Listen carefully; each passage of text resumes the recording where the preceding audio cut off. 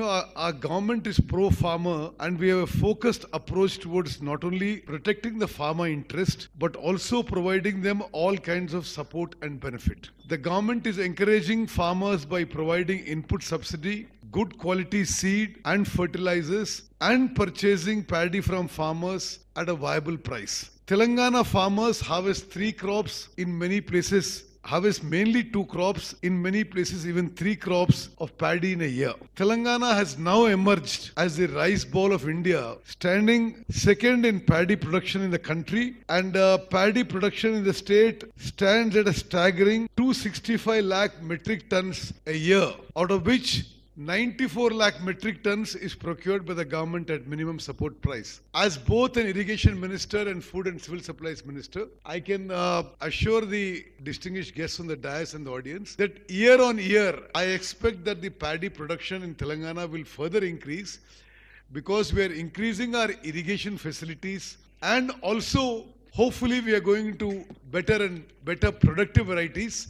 So the figures that I mentioned, we will probably improve on them year on year.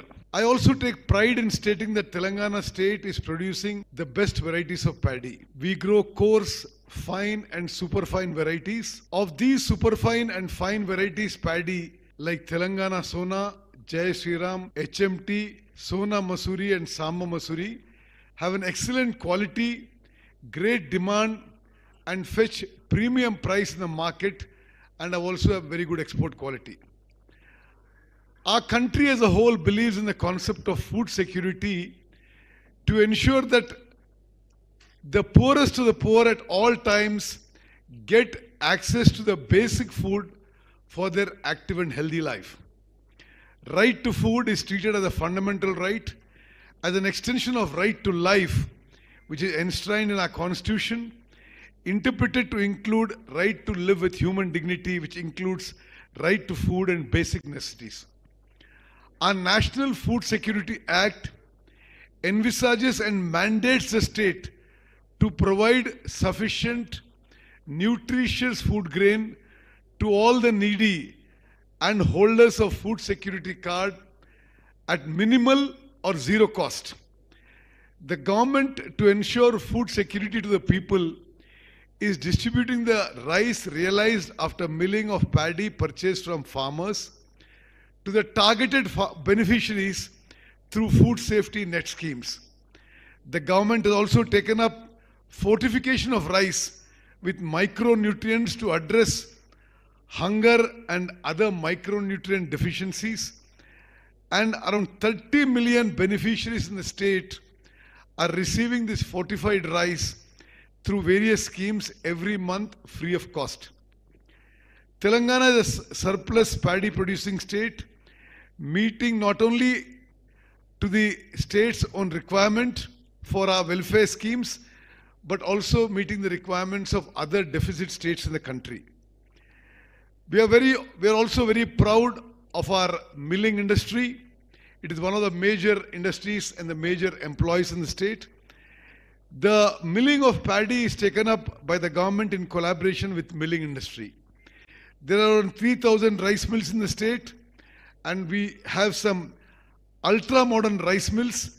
And through this conference, we'd also like to invite any better technology than that we already have. I hope that this platform would give a great opportunity to know about the latest technologies in milling, and also to explore international market, which will boost our state's agrarian economy. Ladies and gentlemen, I'm very sure that wide array of rice we have would be of great interest to all of you, especially the exporter community here. Some of our rice variants are unique in the world, and we have varieties which can cater to varied needs of populace across the globe. And we would be glad to offer the same to all the exporters who have come to this conference. Quality of Indian and especially Telangana rice has not been fully explored by the world community, and we are committed to showcase the same. We are ambitious and confident of supplying the best rice in the world. I believe that the current economic scenario, global collaboration and exchange of technology as well as trade is highly needed more than ever. No one can deny that world is becoming a global village, and it is high time that we join our hands together in ensuring food safety and food security and food sufficiency to all. Our government is open to any kind of cooperation and collaboration in this regard. Before I end, for the International Commodity Institute, the exporters, the rice traders, and all the distinguished guests on the dais and the members in the audience, I wish to once again repeat, both as a Minister for Irrigation and Minister for Food and Civil Supplies for the state, we are increasing our irrigation facilities year on year, and we hope to increase paddy productivity and go in for better variants year on year. So you will find that Telangana is one of the huge paddy surplus states in this country. Like Mr. Jeremy said, Telangana produces more paddy than the country of Thailand. This is what he said. So we are going to increase our production. We are going to better our variants. And I'm sure we can also give you at a very competitive price.